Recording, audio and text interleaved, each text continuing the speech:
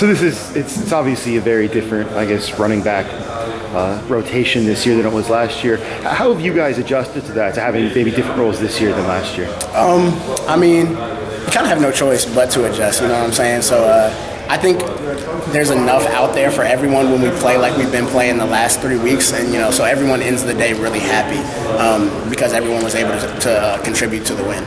So the results on the field have obviously been very different this year than last year. But what's, I guess, the discussion or the feeling in your offensive meeting rooms, in the huddle? Is that any different? The feeling is that no one can stop us when we execute.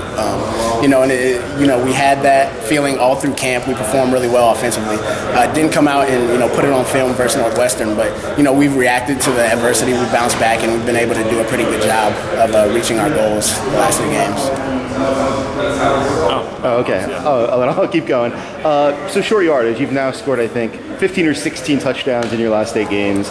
Is the short yardage something that kind of came naturally to you, or was that something you picked up over your years here? I feel like I've been pretty decent at it. I remember one time when I was a redshirt freshman, having to do it in camp and, looking across and seeing like Shane Scove and like Trent Murphy. Yeah. I'm like, man, like, so you do it in practice, and no one out there is gonna worry me more than looking at Shane and Trent. So and the offensive line does a great job. So, what's the biggest difference for your offense from Northwestern to today? I think just confidence.